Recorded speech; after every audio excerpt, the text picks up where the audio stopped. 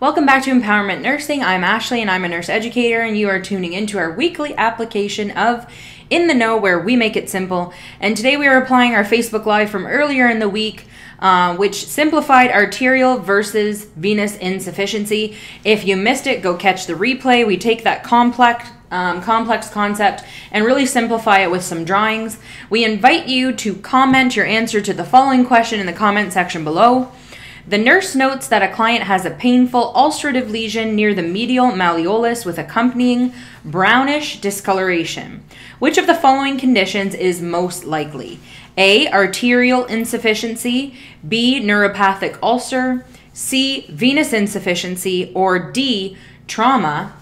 If you caught our Facebook Live on arterial versus venous insufficiency and the side-by-side differences between those, you will better understand that arterial insufficiency symptoms are decreased oxygenation to the periphery, and venous insufficiency symptoms are blood pooling in the lower extremities. So our correct answer, due to that brownish discoloration and ulcerative lesion, is C. Venous insufficiency is our correct answer. So for the answer to this question and more, and for all concepts simplified for your registration exam, you can check out our complete study package on our website, and we now guarantee that you will pass or your money back. And I will see you next time on our application of In the Know. Bye for now. Thank you for joining me.